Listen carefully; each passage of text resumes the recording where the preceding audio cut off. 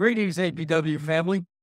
This is President and Lead Negotiator Mark Dimmonstein with the latest update on the status of national negotiations before the contract that determines our wages, benefits, and working conditions is due to expire midnight, Friday, September 20th.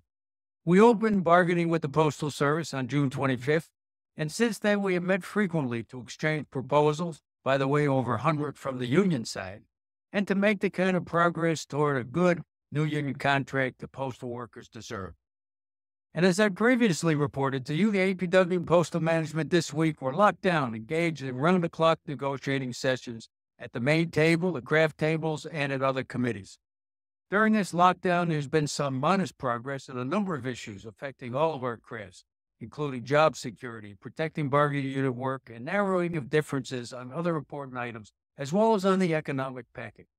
However, the APW management were not able to secure a negotiated agreement by midnight, September 20th.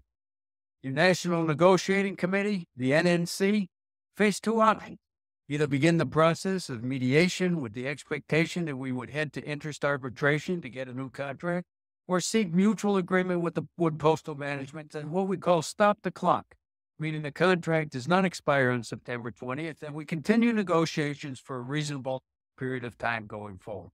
It was the unanimous decision of the NNC to stop the clock and continue bargaining. We have secured an agreement from management that negotiators will meet at least once a week going forward.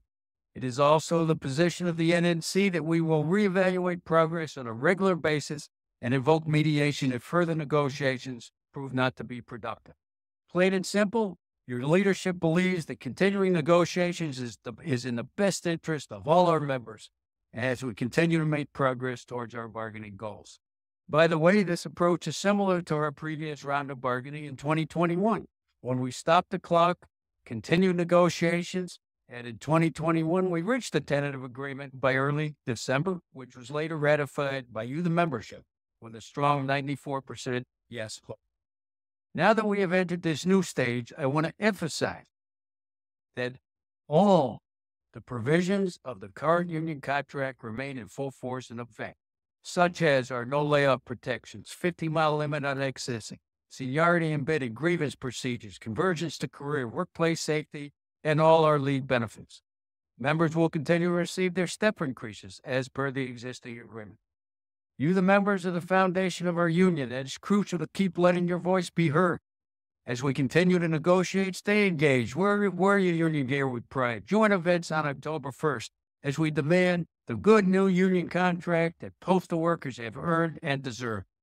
Before I sign off, I want to salute the entire national negotiating team, your assistant craft directors, a number of the NBAs working on craft committees, the rank and file bargaining advisory committee, and our headquarters staff. Everyone has worked hard and stayed united through the summer, and especially this past week, to put us in a good position to win the kind of contract, a fair contract that you all deserve. The APW will continue to keep the members updated, including regular message on the negotiation hotline, our website, apw.org, and on our social media channels. APW family, stay strong, stay engaged, stay involved, union proud, say it loud.